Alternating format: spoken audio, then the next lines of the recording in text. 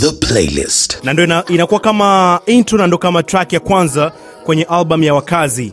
Swag Above, the bilingual inakuaje mzazi? Shwari, what's up? Kizazi sana usio? Kabisa. Haina noma, karibu sana mzee. Shukran. Yes, pale nimesikia kama kuna milio fulani hivi ya vyuma vya moto. Yeah. Alafu kama ndoo sio ilikuwa imezama na kitu cha namna hiyo kwenye kisima. Hii ni true story kabisa ndio ilitokea mpaka ukapata idea ya kuita album yako Kisimani. Yeah, sababu Kisimani ni kifupisho cha kila siku maisha ninayakabili. So hii album imeelezea mambo ambayo mimi nimeyapitia personally, unaona, au watu ambao wamewatokea walikuwa wamenizunguka mimi. Kwa baadhi ya vitu ukivisikia ni kama representation na vitu ambavyo nimeviona au vimetokea kiukweli, au nimeviona tu kwa mbali ile, kwa hiyo nimeamua kurepresent katika album kivile. So basically the truth. Yeah. Mimi definition yangu ya album yako at first nilivyoona Kisimani, naamini ni kwamba tunajua maji ni uhai, na kwa sababu maji ni uhai, inabidi uende kisimani ukachote maji ili uweze kusurvive. So nilijua ni kwamba the album ni kama vile madini yote ni kama unaenda kuchota maji ili ukisikiliza iweze kukuinspire. And the way ambavyo naisikia ndani ina inspire wanawake kujitambua. Kuna issue za vijana wa siku hizi na mambo mengine. Wameenda katika mipango, katika mlengo ambao sio. Lakini pia kuna hustle ndani. Na pia kuna kuonesha the real meaning ya hip hop, fundamentals and all that. Very true. I like it, man. So far sales ziko vipi na imebadilisha nini kwenye career ya WAKAZI? Kwanza tu cha kwanza kilichobadilika ni ile heshima kwamba ni msanii ambaye ana album. Of course na mixtape nyingi. Nishawahi kutoa EP ya Abacus, lakini ile kwamba ile full length album hii ndo ya kwanza. So kwamba nakuwa sasa hivi ni msanii ambaye kweli amekamilika mbele za watu, nasema I have an album. You can go to iTunes, Spotify, Google, whatever, na unakuta kuna album ya mtu. Kwa hiyo ni kweli msanii ambaye anaonekana kweli anafanya kazi na project imekamilika. So ingawaje mixtape zilikuwepo, lakini now I'm really official 100%. Naona na kitu kingine ni kwamba ile respect ambayo unakuwa unaipata kutoka na wasanii wakubwa zamani au wale wadau ambao wanapenda muziki kulika katika level ya juu kabisa, wanasema now kweli umegraduate kwa msanii. So respect ambayo unaipata kwa wakongwe na nini kwamba he's there, he has arrived, he's really for real, he's thorough. Hicho ni kitu ambacho kimetokea pia. As far as sales, naweza nikasema sina numbers zote kwa ujumla, kwa sababu kumbuka tunauza digitally na tunauza copies za mkononi pia. Physically. Physical copies zile kwa sasa hivi ziko zinapatikana Dar es Salaam zaidi. Nilikuwa nasubiri baada ya Ramadhani ndio niweze kwenda nazo mikoani. Kwa watu mikoani wanaulizia, lakini bado sijawapa physical copies kwa sababu sikutaka kuwapa mawakala bila kutokea kule. Niliuza nakala nyingi sana hapa wakati wa launch Dar es Salaam. So nikasema it will be best kama nikiwa naenda kule nafanya launch afu na napa nakala and then mawakala na wapa CD kule. Kwa digitally so far numbers zinaridhisha, na at the same time za hapa Dar es Salaam zenyewe zinaridhisha pia. Najua una ngoma nyingi sana WAKAZI. Fidikiwa aliwahi kukili hilo na kusema kwamba wewe ni mmoja kati ya watu ambao una release ngoma mara kwa mara na una ngoma nyingi sana. Again, kama nilivyoona mimi ile Kisimani nikajua hapa yanaenda kuchotwa mashairi, zinaenda kuchotwa hizo rhymes, knowledge and all that. Lakini the album ina ngoma 18 tu. Ilikuwa ni hard sana kuweza kuziingiza hizi 18 kwenye album, na najua pia una kazi zingine nyingi sana. Au umeamua kuziingiza hizi 18 ni kwa sababu ilikuwa ni hard? Inaweza ikatoka labda album tena nyingine. 18 kuna tokeo kwa nafikiria 18 ni ndefu, ni nyingi zaidi, lakini mimi nilisema kwa sababu ni album ya kwanza full length album 18 inatosha, sababu nilikuwa na nyimbo kama 40 and then from hizo 40 nitafute nyimbo zinazo range kuanzia 15 hadi 19. Lakini kumbuka at the same time nilikuwa nina viskiti vya vichekesho. Nikasema nikiweka nyimbo chini ya zaidi ya 18 afu ngeweka na skiti tuenda kama 22 nageuka na kuwa double album. Na kwa ngasema let me just put 18 songs, nisiweke skits niweke tu nyimbo 18 solid na nani 17 na hiyo intro ambayo ni kama wimbo pia. And then watu wakishasikia maudhui hapo album zitakazofuata ndio zitakuwa ambazo zina hizi vionjo vya skits na nini au nikatengeneza album fupi zaidi vitu kama hivyo, au baadaye nikaweka historia kuwa msanii wa kwanza Tanzania kufanya double album, double CD. So na ndio hapo nilikuwa nakuja like kwa sababu content uko nazo nyingi sana. Inawezekana Kisimani katoka labda Kisimani zamani kulikuwa kuna zile volume 1, volume 2, something like that. True. Ila Kisimani haitakuwa na volume, ila kuna album ambazo zinaweza kazi na volume. Sababu kwa mfano EP yangu ile inaitwa Abacus ile 2014 watu wengi walilipenda ile jina Abacus wakataka iwe muendelezo Abacus 1 Abacus 2 3 so hicho ni kitu ambacho nakifikiria kuhusu Abacus unaona lakini naweza nikatafuta jina lingine huko sababu mimi hadi sasa hivi hadi album yangu ya 4 ina jina lake tayari yani kuna Kisimani kuna Diasporadic kuna memoirs the manuscript memoirs of the Riddler hiyo ya international zaidi alafu kuna Beberu hadi hapo nimefika na zingine bado sija kama course like hakuna jina jipya litatokea zaidi ya unayosikia kwanza kabla album nyingine apart from identity kwa maana ya msanii kuwa na album na msanii kuheshimika na kutambulika kama album ndio kitambulisho chake kuna sababu zingine ambazo zilimfanya Wakazi kumpush Wakazi kuweza kuja na album as far as comment ya One the Incredible inahusika alikuja hapa kwenye the playlist na alisema kuna baadhi ya wasanii kwa mtazamo wake yeye though wamekuwa pushed kutoa album kwa sababu tu wamesign deals labda na major record label na zile record labels zinawahitaji wao kufanya hivyo kwako sijaiona hiyo yani apart from kuwa na identity kulikuwa na sababu zingine sababu of course sababu nyingine hivyo kama hivyo kibiashara pia kwa sababu kumbuka inanipa mimi fursa ya kufanya tour naweza nikasema nafanya tour ya album achana na single zote zilizopita tour tu ya Kisimani kaita Kisimani tour nikafanya tour na nakuwa na nyimbo za kutosha kuweza kukaa kwenye stage zaidi ya saa nzima so hiyo ni moja hapo na swala kwamba ninakuwa na bidhaa tunakuwa tunaongelea wewe biashara ya muziki biashara tunaita muziki biashara lakini zaidi ya kupeleka redioni kuchezwa na kuna television kuoneshwa hatufanyi biashara zaidi ya hapo kuna kazi biashara muziki bidhaa inafikaje kwa bidhaa lazima uwe na ile bidhaa yenyewe na uende kuinadi na uiuze so ni kama nimenisababisha na natimiza ile lengo la kwamba muziki ni biashara kwa sababu nina bidhaa ambayo naingiza sokoni. I like that siri ya mafanikio ni moja kati ya ngoma ambayo mimi naikubali sana. It's my favorite kwenye the album na ni ngoma ya lit sana ni ngoma namba 6 then kila siku namba 14 ni moja kati ya ngoma pia nyingine naipenda sana the way ambavyo ina sound na the message behind the record lakini hizi ngoma zote mbili kuna neno nimelisikia linatawala sana machozi jasho na damu kwenye kila siku nasukuma wiki kama mboga za majani machozi jasho na damu umwagilie bustani then kwenye siri ya mafanikio machozi jasho na damu limetumika na machozi jasho na damu iliwahi kuwa album na inaendelea kubakia moja kati ya album kali kwenye Bongo Flavor ya Professor J ili inspire wewe mpaka ili neno limetumika sana kwenye hizo ngoma zako mbili Professor J ni moja kati ya legends wetu hapa Tanzania na ni mtu ambaye kiukweli ni inspiration hata kwangu pia so mimi ninavyokuwa natumia machozi jasho na damu of course ni inspiration from him na ukiondoa swala kwamba vivyo kuna kundi la Marekani la rock and roll zamani liko linaitwa Blood Sweat and Tears pia unaona so hii ninavyokuwa natumia maneno kama hayo hapo ni kwamba nakuwa natoa shout out kwa legend unaona bila kuwa necessarily ninasema bana Professor J si nini yani nikisema tu vile unakuwa unaelewa kabisa mtu ambaye unaelewa mambo kama hivyo wewe kwamba okay hapa ni shout out kwa Professor J kama vile mtu umeweka plugin in there na ni kwamba fit kwa sababu kumbuka kama album inaongelea kila maisha ya kila siku lazima kuna siku kuna machozi kuna damu unaona na issue kama hizo hapo jasho linatoka sana kwa hiyo ndio maisha yenyewe kwa hivyo ni vitu ambavyo vinaendana na maudhui ya album nzima ndio maana kusikia hilo neno kujirudia is fitting baada ya intro namba 1 ya Kifo inakuja track namba 2 ya Mtu Mzima ambapo kwenye Mtu Mzima ni kama vile umekubali au umemvika uking Feed Q kuna ile line umesema niite king kama kubanda naenda nao sambamba bila hata kuvaa crown na kubanda ni moja kati ya watu ambao wanakukubali na alishawahi kusema wewe ni moja kati ya marapa wake wakali sana umeamini kwamba like uking ni wa kubanda right pale nimesema hawaniiti king ka kubanda so ni kwamba tayari kubanda anaitwa king wa hip hop lakini at the same time Feed Q katika albamu yake ya propaganda na wimbo unaitwa hivyo kwamba wananiita king ka kubanda na wananiita king unaona so it's kind of like a double meaning lakini of the same structure kwamba aliongelea vile kwa nini unasema wananiita king ka kubanda ila bado unaona navaa crown unaona so basically ni shout out kama hivyo unampa shout out Feed lakini at the same time unaongelea hali ya ukweli kurefer mimi kwamba watu hawezi kuwa watu wakaja kusema Wakazi is the king sio Arab nini wakinzani wengi sana unaona kwa hiyo it's like hata msiponiambia hivyo mimi bado ni sawa unaona na inawezekana pia ngoma yako ya mwisho kabisa nimetekwa. Kuna line mole inaonekana kama vile mwanzoni unasema Adili anaamini kwamba huwezi kuingia hata kwenye top 5 kwa sababu hauna vigezo. Ndio hiyo. Vitu ni kimoja wapo yani, sababu it's like yani unajua wana hip hop au wasanii kiujumla sometimes unaweza ukafanya mambo makubwa sana kwenye industry na of course tunakupa saluti.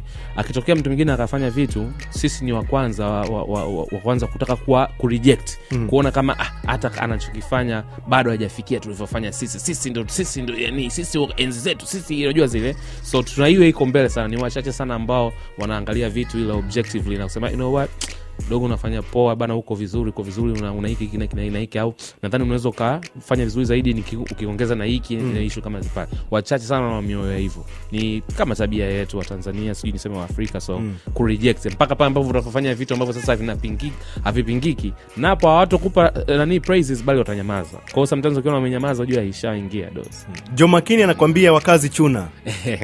Oh yeah? Joh Makini sio Wakazi chuna. Hiyo ina ka story fulani behind. Ndo nataka nisikie. Nimesikia hiyo hizo line na nini huko ndani. Inawezekana kuna mwingine pia sielewe, na ndo maana tunafanya ile ni kama kuchambua the review ya the whole album.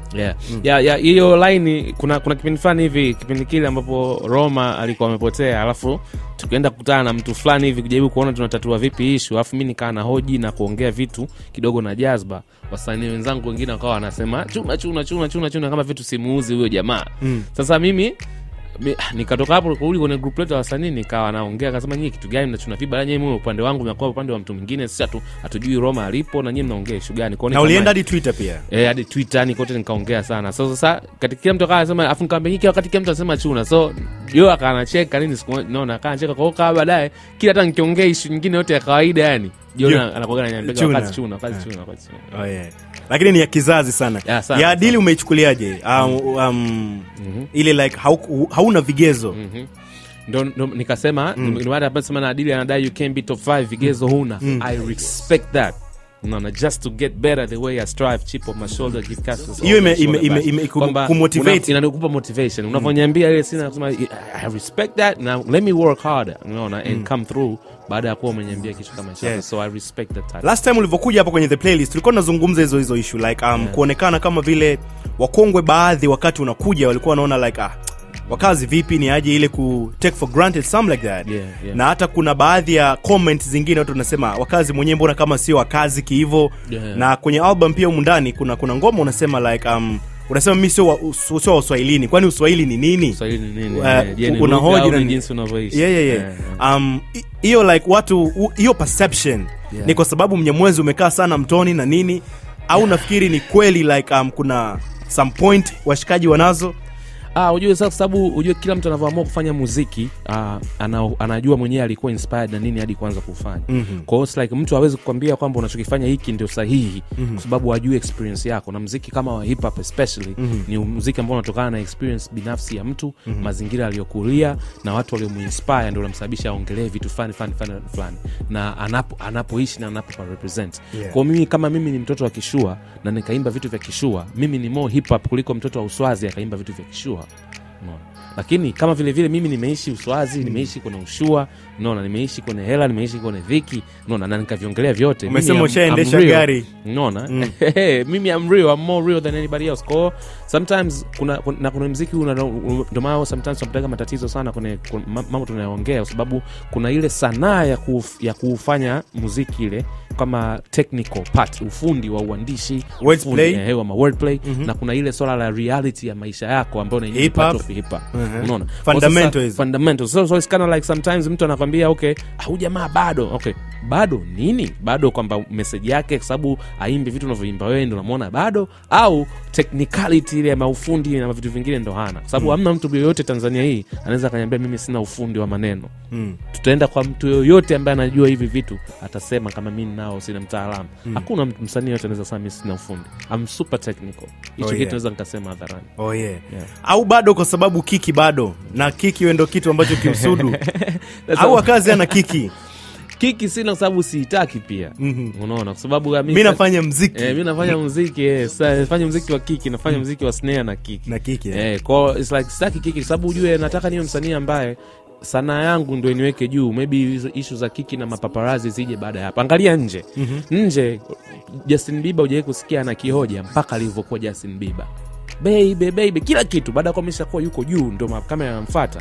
Maisha yake ya kawaida ndio anaanza kuwa scrutinized na kuwa magnified, ndio unaona kuna matatizo.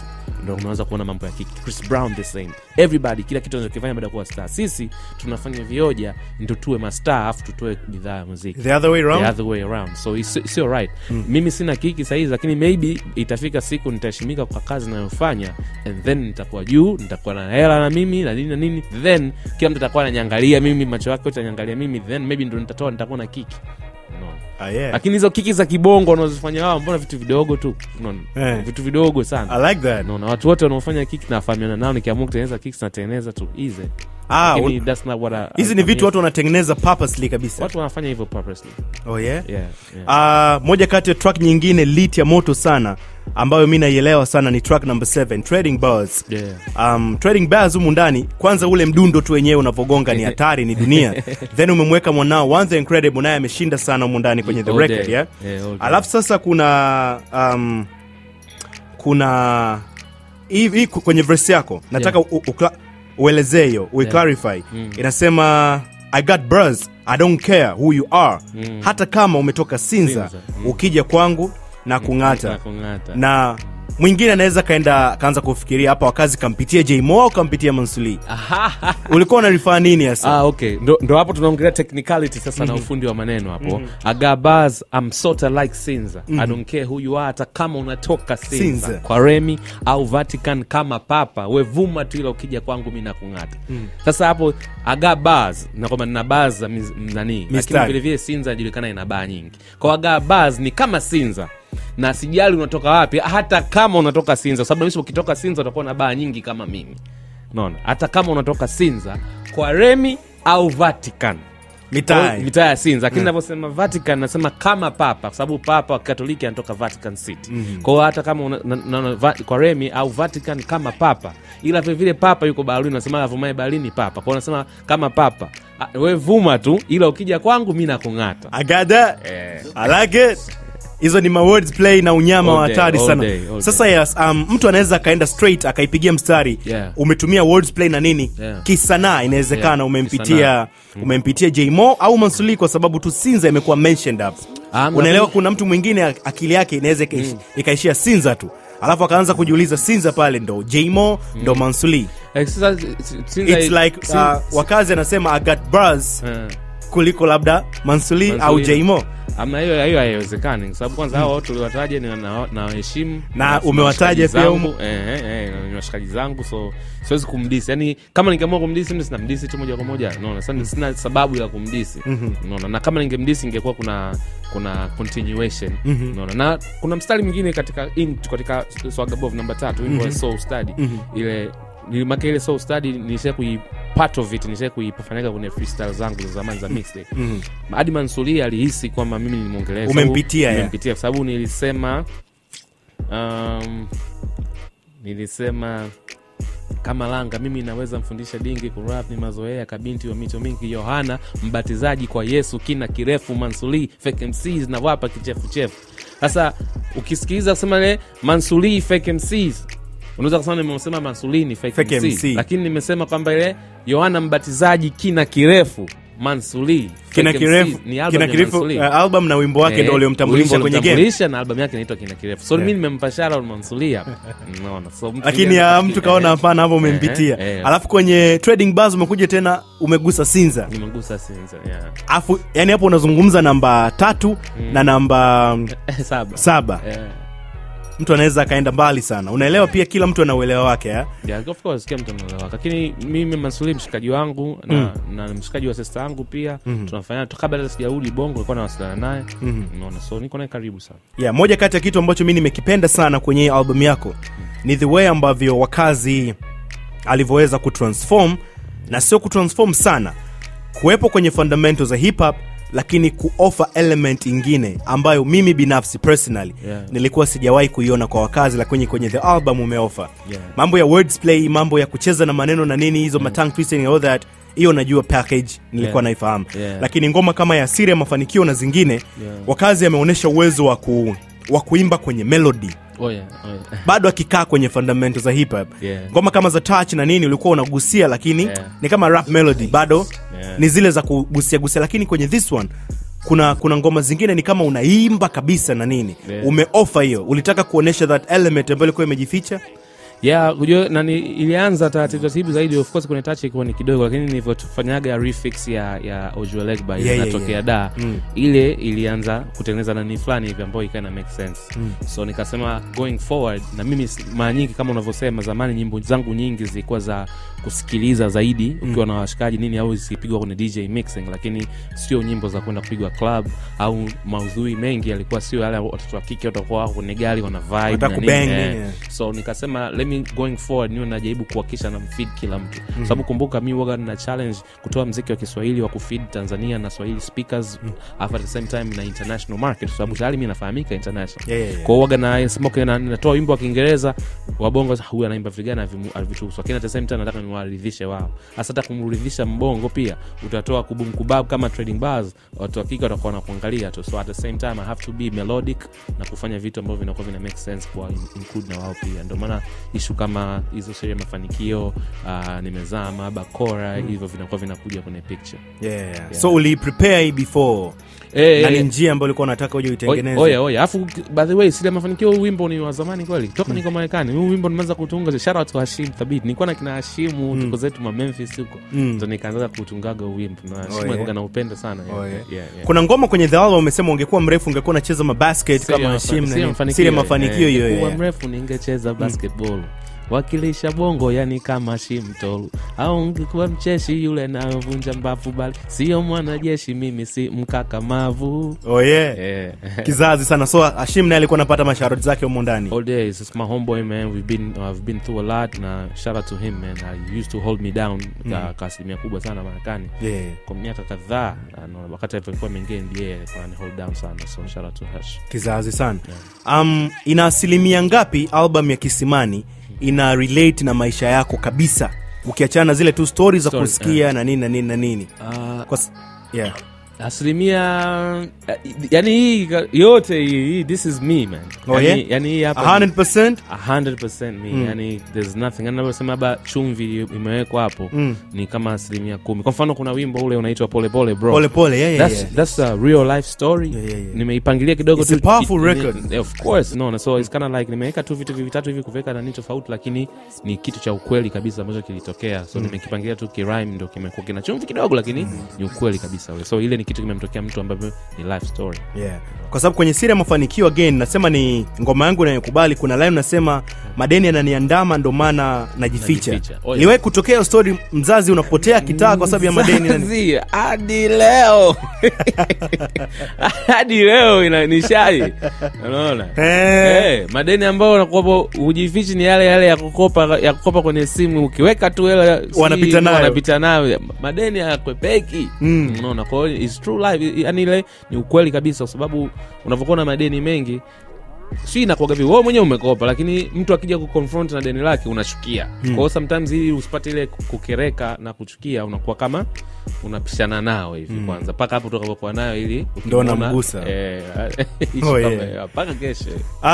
Kuna ngoma ya moyo at number 5 number 5 kuna line kama vile unasema moyo gharama gharama zinataka au zinazotoka zinazidi simu. Ni kama vile like inaonekana kuna msichana kwenye relationship ana demand more kuliko yani hiko ambacho chenyewe. Anasema gharama ya salamu yako inazidi bili ya simu. Yes. Yani unajua sema kwamba msichana ni yani maana yake kwamba akikusalimia, yani kwamba kusalimia kwenye kusalimia kwa akikusalimia unaona leo imekuaje hadi nimesalimia. It's a big deal. So gharama ile salamu yake ni zaidi ya bili ya simu. Unaona? Na kwa macho umeniita, so na uhakika unachotaka kunieleza lazima kitakuwa muhimu. Kwa imagine umenisalimia afu you call me kwa kutumia macho tu kaniita. Kwa lazima unataka kuniambia kitakuwa kina umuhimu sana. Kwa sababu it's expensive. Bakora ni ngoma ambayo liti ya moto sana na imetoka na video off the album na ni ngoma ambayo inafanya sawa sana na imekuwa ina enjoy massive airplay hapa Times FM na katika stations zingine, na ni ngoma ambayo inapendwa the way ambavyo kama ulivyosema melodic nini umeweka inagusa like watu wote wasichana wanaisikiliza nadhani hata the way kwenye chorus inavyo sound and stuff like that lakini kuna line unasema bongo amnaga ushemeji kama alivyosema Manfongo wawe wa kizungu wa kienyeji barida tu na nini kwa hiyo mzazi wewe mashemeji nini hapo sasa nilikuwa sijiongelei mimi pase nilikuwa nasema kwamba ni ukweli kwamba wabongo saizi hawajali vitu kama hivyo hapo vinatokea hivyo vitu vinatokea kweli wali Manfongo ameongea lisemalo lipo kama alipo linakuja so ndio hivyo kama ile kwamba watu wako na picha na issue kama hizo hapo lakini kwa upande wangu mimi nilikuwa nasema kwamba sichagui kati ya wa kienyeji au wa kizungu kwa sababu ani hiyo hapo is basic just kuna mtu mwingine yani anaweza akakujaji wewe kutokana na kipato chako au social status yako lakini mimi nakujaji wewe kutokana na interaction kati ya mimi na wewe yani kwa mfano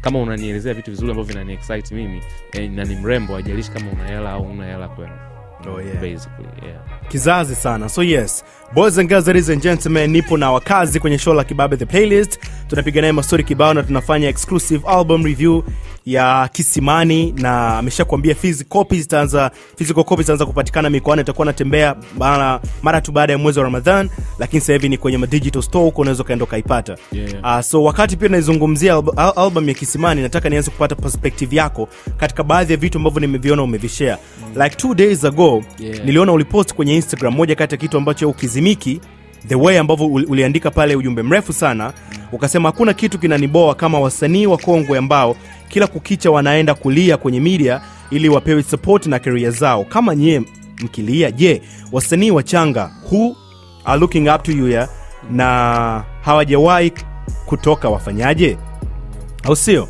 alafu tena ukaendelea kusema kuna wasanii wachanga wanalilia airplay alafu na veteran wa miaka 15 naye analilia airplay wakati veteran ilitakiwa awe ameweka the new artist under his or her wing na kumsaidia aweze kuflourish and maybe you all can shine together sawa ukaendelea tena kusema kwamba if you want to be in the music business make music and sell music compare and stop complaining you don't always have to be number one but as long as you are there doing it it's fine wasanii wengi Tanzania umesema ni kama vile hawana nidhamu ya kazi hawana nidhamu ya matumizi hawana nidhamu ya mahusiano ila ndo wao wa kwanza kulia wanabaniwa wakifanyaje wakiporomoka while it's their own doing na watu wengi pale walikuwa wanaona like unagusia issue ya Q Chief na wakongwe kwa sababu hapo umetaja wakongwe wengi sana na nini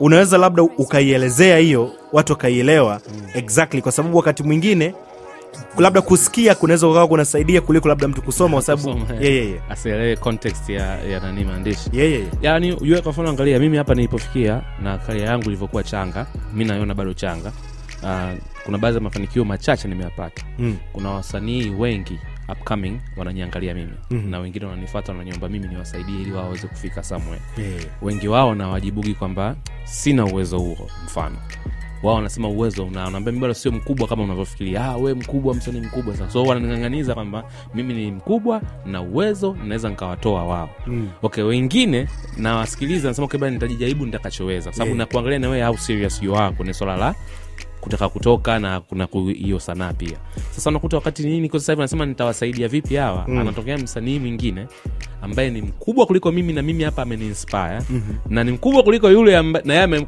automatically ameniinspire kwa sababu kama yule mtu amekuwa inspired na mimi nimekuwa inspired na yule ni kwamba yule anatuinspire sisi wote afu namuona kama vile analalamika state of music au state of biashara muziki kuhusiana na yeye na biashara yake anayoifanya na naona kabisa amekaa kama vile kutafuta lawama kwa mtu mwingine kama kuna watu ndio wanasababisha wao muziki wao unase au usifike mbali imagine acha mimi nakuwa kereka tu kama sasa kama huyu hapa anafanya hivyo huyu dogo mimi nitakachomwambia atanisikiliza kweli au nikimwambia yule ambaye nimeamua kumsaidia atanisikiliza mimi au ataniona mimi naongea kina make sense au kweli ana mwanga mbele kama tu mimi ambaye sijamfikia yule wa mbele yangu analalamika kuna mwanga kweli hapa kwa hiyo naweza Wakazi inawezekana nipeleka shimoni alafu na yule pale atawezaje kufanya muziki kimatumaini kama tu watu ambao ana look up to katika level za 2-3 mbele yake tayari wanaonesha kama vile kuna matatizo mbele kivu. Unaona, hatujasema kwamba inakatisha tamaa, you mean sana inakatisha tamaa sana. Sasa hatujasema kwamba industry yetu iko perfect. Unaona, industry na sio tu yetu, hata watu tunakaga sisi tunasemaga Nigeria ndio iko vizuri. Mimi nimekaa Nigeria 6 weeks, najua complaints za Nigeria pia. Unaona, so it's like si kwamba kule niko perfect, wametuzidi sisi step. South Africa wametuzidi wote step. Unaona, lakini si kwamba hakuna matatizo vile South Africa. Unaona unasema msanii. Sasa ni kwamba matatizo kwenye industry hapo ndio, lakini how unayataka hayo matatizo na jinsi gani ambavyo tunasolve matatizo at the same time tunafanya kitu kinaitwa holistic approach. Yani unajijenga at the same time unapata results za kile unachokifanya muda huo pia. I like that. You see what I'm saying? Kwa hiyo inabidi kwamba okay, hawa madogo tunawainua vipi wafanye warithi tunachokifanya sisi, unaona, but at the same time, unaona, at the same time tunaboresha hii industry ambayo ina matatizo kibao. Kwa sasa wao kufanya vile hadharani, unasikia kuna msiba nakwambia kwamba wewe kijana wa kiume jikaze hii ili dada zako wapunguzie semanza au wasilie, kwa sababu wewe ambaye unatakiwa una position of strength ukilia, je, wadogo zako watafanyaje? Kwa ni kama hivyo, sawa, usilie hadharani, unaweza ukalia chumbani, wote tunalia. Unaona, sometimes mimi nizangaja hadharani nikajifanya gangster kuliko wote, ningefika nyumbani najifunika, machozi yanatoka, sababu unaangalia okay, sawa, nimefanya hiki, mbona hiki hakijaleta matunda, hiki nimeinvest milioni 6 kwenye nini bakora na nini na video fulani, mbona nimepata tu milioni 2, sababu sometimes una invest milioni 5 alafu hela inayorudi milioni 2.5. Unaona, ni hasara. Inatokea. Kwa sababu okay, najipanga vipi upya? Unaweza mbele za watu unakuwa confident, lakini unaweza ukalia baadaye pembeni. So basically hiyo ndio swala ambalo mimi nalisema kwamba, na ndio maana nasema kuhusu nidhamu. Ikiwa umefanya kila kitu perfectly, unaona, alafu kweli mambo yakaleta mieyusho, ukilalamika ni sawa.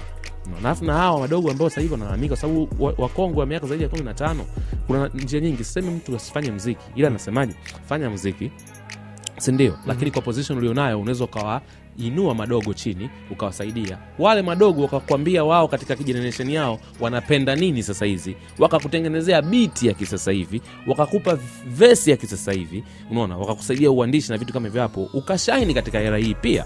You see what I'm saying? So hicho ni kitu ambacho kinaweza kikatokea kama embrace yule, lakini na wewe kwa sababu ya connection, network, mahusiano na experience yako, unaweza kumfunza huyu akaja kuwa mkubwa kama wewe au hata kuliko wewe, na ukimfanyia management ukiwa na record label na vitu kama hivyo, hapo mambo yakasonga. Lakini utaanza kula royalties na nini, royalties na vitu kama sasa. Sio kama unataka tunakaa sisi tunalia juu alafu hawana mtu hapo mwongozo. Is crazy. Umesema hapa it's their own doing, like kama wao wenyewe ndio wanasababisha. Yani kwa sababu una nidhamu. Bongo usanii karibia wote niseme hatuna nidhamu ya kazi. Unaona, hatuna nidhamu ya mahusiano na watu. Unaona, mimi nakuja hapa, mimi mpo hapa siwasalimia, na sababu nakujua wewe, mimi hasa wajui, nakuja nakusalimia wewe tu, wengine siwasalimii mbaya, au unatoka hapa sababu wewe mwenyewe uniuliza swali ambalo silipendi, nitoka hapo naenda kuongea vibaya na haribu mahusiano mimi na wewe. Unaona, kwa mahusiano, nidhamu ya mahusiano na watu kwa watu hatuna. Nidhamu ya matumizi hatuna. Unaona, kwamba mtu una kipaji, ukilipwa leo milioni 3 unajiona kama vile unastahili kulipa milioni 3 miaka yote kila baada ya wiki. Kwa matumizi yako yanakuwa yana exceed kile ambacho kinaingia, hela ikikata. Kwa tuna matumizi mabaya, unaona, hatuna management nzuri ya hizi na nidhamu hata ya kazi zetu, kwa sababu kama unataka kutoa muziki utakaoishi, basi ukae tulia nini, yani waza involve mawazo ya watu wengi ili ufanye kitu kinachoishi pia. Kwa nidhamu hizi zote hatuna, tunajiona mastaa vichwa vikubwa, alafu tukianguka tuna pointi kidole kwa watu wengine. Ndio hapo nasema kama unaweza kuuliza mchawi nani wakati ulishinda uchi peke yako, umejiloga. Sasa Wakazi, hiyo mtazamo wako na nini na the way jinsi ambavyo game sasa hivi inaenda? Inawezekana wewe ni mtu ambaye, kwa sababu definitely wewe ni mtu ambaye unafuatilia game, unafuatilia mambo mengi sana na nini, ili msanii labda wa zamani ku make it, hata kama alishakosea sasa, labda take iwe ni nini? Sababu wewe umesema kulia sio issue. Issue iwe ni nini? Msanii wa zamani atoke vipi kishatoka? Msanii wa zamani kishatoka. Unaona? Aendelee kufanya. Unaona? Aendelee kufanya. Kurudi sasa. Yani aendelee kufanya. Kuwa number 1. Hizo ni baraka za Mwenyezi Mungu pia. Sababu kuna watu wengi wametoa muziki mizuri miaka nenda rudi, lakini haijawahi kushika chart. Unaona? Ila si kama muziki mbaya. Unaona, kwa hiyo it's like kama mtu anataka arudi kwa mbele hapa, ndio maana nikasema hapo, kama mtu anataka kufanya fame, fanya vitu outrageous, fanya kiki. Kama unataka tu maarufu, Lakini kama unataka heshima ya kimuziki ya kilegendary, unataka mafanikio ya kifedha na nini, fedha ni management. Unaona? Unajua kuna watu wanalipwa 900,000 kwa mwezi, 500,000 kwa mwezi. Anajenga kabla ya mtu ambaye analipwa milioni 6 kwa mwezi. Jinsi unavyojimanage, unakuta mtu analipwa milioni 5 hajajenga, analipwa 500,000 kajenga. Jinsi jamaa anavyobana matumizi yake, akipata hapa anasave 15, akifika ananunua mfuko wa cement. Huyu jamaa kila weekend anatoka, ana gari la milioni 30 na la mkopo, na anatoka kila weekend. Na kitoka wingi na anaenda analipisha washikaji. Kwa hiyo it's like matumizi. Kama unataka kuwa na hela katika muziki, inabidi management yako. Kuna watu wanatuchekaga kwa mfano hata sisi wengine jamaa video zao miayusho. Mimi naangalia kama anatoa video yangu YouTube, mimi account yangu iko monetize. Nikipata views fulani na kuna okay 200,000-300,000 zinaingia. Lakini kama natoa kazi yangu video ya milioni 20, wakati show yenyewe mimi siku hizi kupata mara moja kwa mwezi, na nikimwambia mtu nataka milioni 4 ananipa 1.5, unaona? Narudisha vipi ile milioni 20? Kwa bora nifanye video ya gharama ya chini ili niliyotumia na inayoingia kuwe kuna plus isiwe minus. Hiyo ndo unavyoniweza hela. Lakini legacy ya muziki ni kuufanya. Kwa hamna haja kusema kwamba warudi wafanye kitu gani. Kwanza paka leo wasanii wale ambao waliwika zamani wafanya vizuri wana more chances za kupata management na wafadhili na wawekezaji kuliko sisi. Tayari wako kwenye game, wako kwenye platform. Wanapenda ndio kutoka kuna kibosilia na mahela huko akikaa tu anakwambia Q-Chief ile hivi, kwani tatizo ni nini? Njoo tufanye kazi. Kwani kwa mfano nikupe mfano, kwani Q-Chief amekosa management lini? Karibia kila siku na management. Kwa sababu watu wanamkubali, wanamjua na uwezo wake uko certified, kulikoni upcoming artist ambaye hamna mtu anamjua. Kupata management ni issue. Lakini ushaonyesha vitu vikubwa, huwezi kukosa. Zidane kaondoka leo hapa, kaondoka Real Madrid, ila ameshachukua mara 3 mfululizo. Mara ya kwanza Champions League, mara 3 mfululizo. Akisema tunataka kazi, timu gani haimchukui? Watu watawasack, mameneja wao watamchukua sababu sikishaonyesha. Lakini angekuwa bado hajaonyesha, watu wangechukulia poa. I like that. Exactly. The Playlist.